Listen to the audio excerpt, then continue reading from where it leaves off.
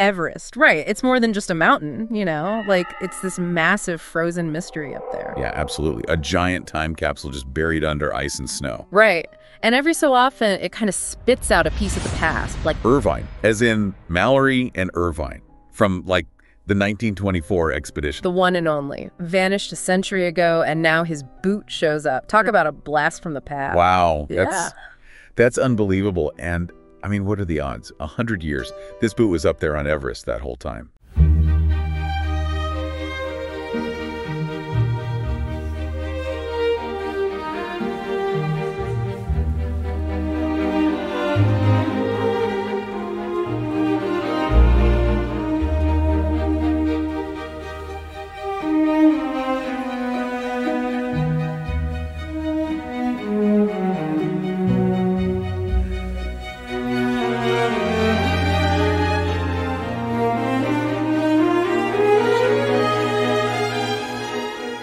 This is what we're diving into today, all because a National Geographic documentary crew, they were filming up on the central Rongbuk Glacier. Oh, wow. And bam, there it was. I mean, talk about a find. It really makes you think about all the human stories, you know, just frozen in time up there on Everest. No kidding.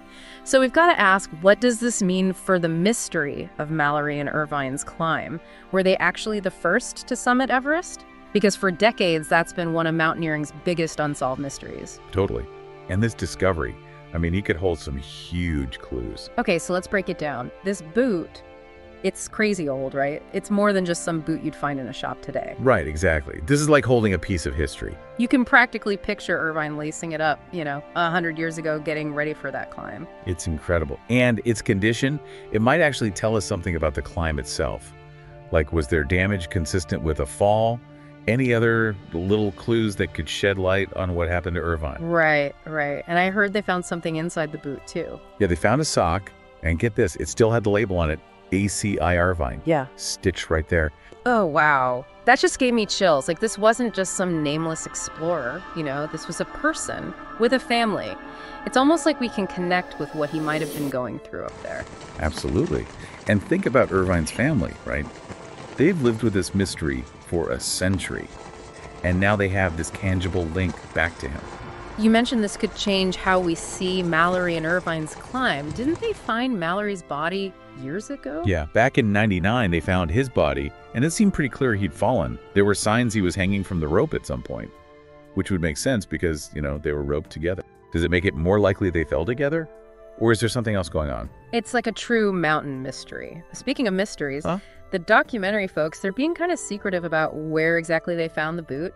Any idea why all the hush-hush? Yeah, it's pretty standard in these situations. These artifacts, they're historically important, sure, but they can also be worth a lot of money. And that attracts people who want to loot these sites, unfortunately. So by keeping the location secret, it helps make sure that whatever else is up there is preserved for, scientists and historians. Makes sense. So the big question, the one everyone's wondering, does this tell us whether Mallory and Irvine actually summited Everest before their fall? Right. That's the million-dollar question, isn't it? Yeah. 100 years people have been debating this. Yeah. But it seems like Everest, it likes to hold on to its secrets. Took decades to find Mallory.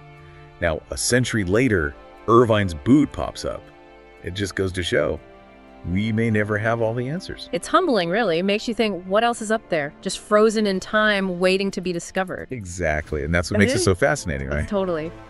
Maybe this find will unlock even more of the puzzle.